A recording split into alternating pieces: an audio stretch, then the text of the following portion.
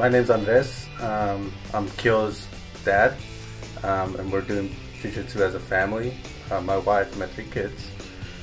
Biggest thing I've seen out of him is his confidence boost.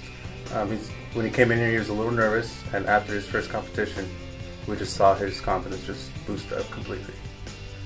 So he's more focused, a little more organized, even at school. Follows directions very, very well. I know he's struggled with it before, but as of recently, he's taking criticisms and corrections a lot better. My name is Kyo. I am a white belt and I am 12 years old. My favorite thing about BJJ is like the experience and how fun it is. The vibe and like how everybody is so happy when they walk in and out.